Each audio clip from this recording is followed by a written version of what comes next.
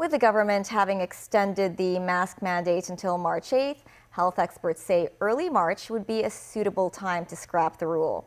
For mask manufacturers, however, the looming change means the end of their business. Some have already planned for the inevitable. Mimo Singhai reports.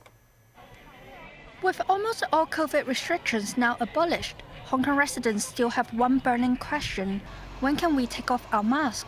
Mask-free days cannot come soon enough for local people, and there are many reasons. For instance, this woman said she has a selection of lipsticks she wants to put on before their expiry date. This man, however, said he used to wearing masks, adding they provide him with a sense of security. Like the public, the city's health experts and academics are also looking forward to the day they can discard masks, saying early March would be a suitable time to drop at least the first phase of the mandate, no more mask wearing in outdoor places. But they suggest maintaining the mask requirements indoors, including hospitals and care homes, until late March or early April. With authorities calling for an end to the mask mandate, mask manufacturers must soon decide whether or not to maintain their production lines. Timothy Choi, director of a mask company, has already made up his mind, saying he will end his mask producing business once the rule is scrapped.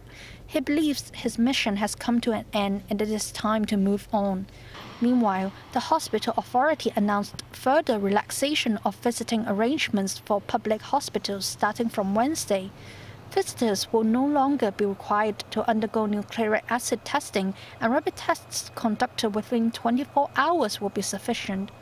Some hospitals will also adjust the number and time for visiting sessions. In addition, the government said free nucleic acid testing services will end on Wednesday, while 21 community testing centers and stations will be kept open to provide self-paid nucleic acid testing services.